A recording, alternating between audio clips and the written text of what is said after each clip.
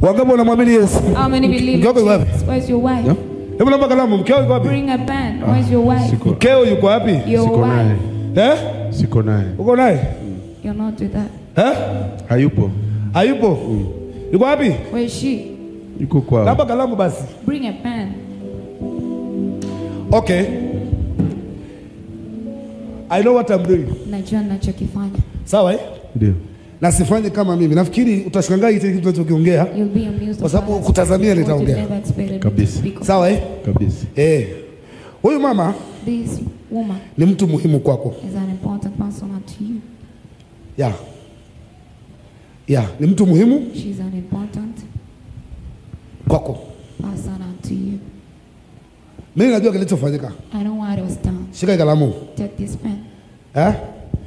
Mimi najua kilichofanyika lakini nisikilize mimi. Listen. Sawa ulikutana naye wapi? Where did you have an encounter with her? Kwao. Ukampenda? And you loved. Kabisa. Wewe itika. Just respond. Kweli. Jo. Kaka. Jo basi huku. Jo chap chap. Come quickly. Nataka nifanye kazi niliyotumwa kufanya leo. To do the work that Jo. Ukampenda? You loved her. Ndio. Kwa moyo wako? With all of your heart. Wote. Mpaka leo? Until today. Hapana. Umpendi tena? You not love her. Kabisa. Kabisa. Totally. Wewe unaweza kufikiri nini kilichokufanya usimpende? What made you? Alifanya nini mpaka unamuona hivi? What did she do exactly?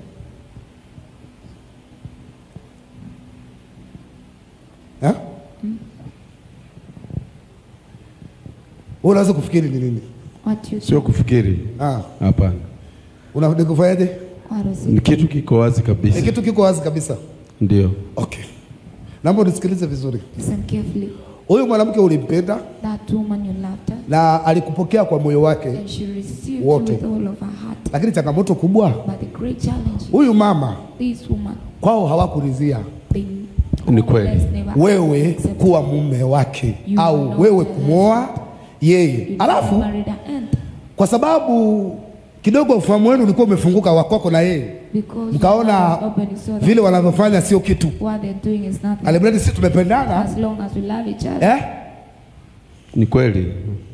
Deeper man of God. Prophesy. Nisikilize basi ndugu yangu kwa sababu mimi yani sasa hivi nimeshaenda mbali sana.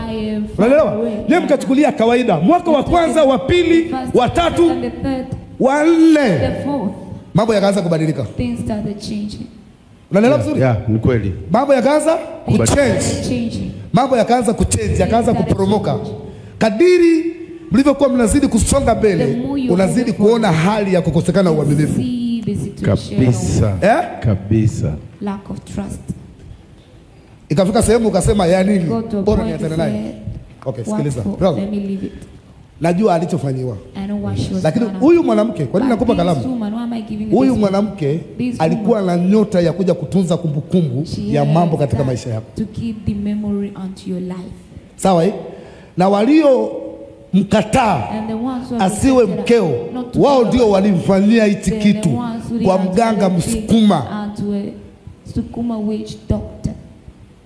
Walimkoroga vizuri sana. Very well. Sasa wewe ukahukumu kutokana na kitu kinachoitwa tokeo, lakini nyuma ya tokeo uone. Mimi nakupa hii kalamu brother. One day utakuja kunikumbuka.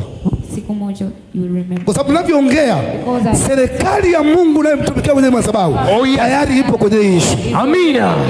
Nisikilize. Listen. Mimi sina ulazima wowote wa kuwepo kwenye maisha yako, lakini kalamu naomba utunze. Siku moja utakuja kuniambia mwenyewe. Tell me yourself. Unaelewa vizuri? Nakuelewa. Nenda baba. Go.